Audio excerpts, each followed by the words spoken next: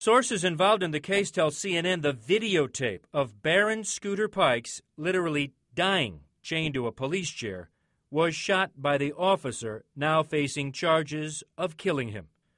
The now fired Winfield, Louisiana police officer, Scott Nugent, had nothing to say as he left court shortly after both his lawyer and the local prosecutor asked a judge to seal the tape as evidence. The 17-minute videotape, according to those who have seen it, shows Baron Pikes handcuffed to a chair. The Wynn Parish coroner told CNN by the time Pikes was in the chair, he had already been shocked with a police-issued taser 9 times in 14 minutes.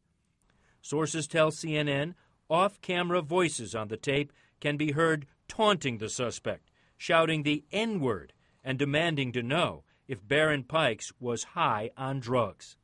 CNN has learned the tape also shows Pikes foaming at the mouth and attempting to breathe.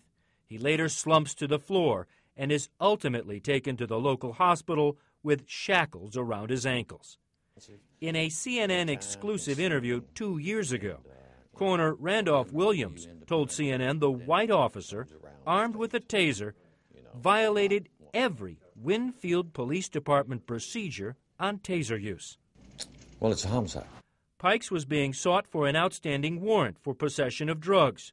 The coroner told CNN Baron Pikes did not have drugs in his system at the time of his arrest, was healthy, but was having trouble following orders to stand up after being arrested. That's when Officer Scott Nugent took out his taser and began 14 minutes of repeated shocks with 50,000 volts. The first shot was fired at 1:37 p.m., and you have 6 shots fired by 1:40. Okay.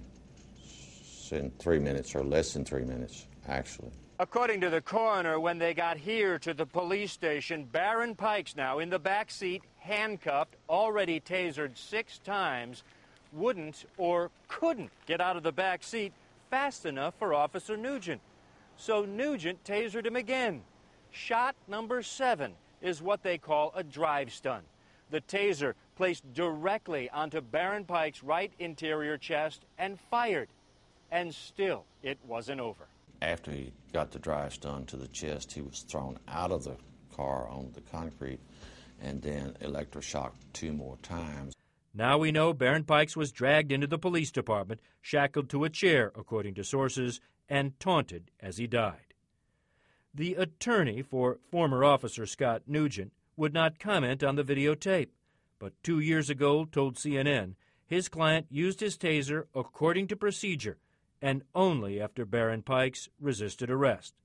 The tape could be admitted as evidence and shown in court when the trial begins this summer. Drew Griffin, CNN, Atlanta.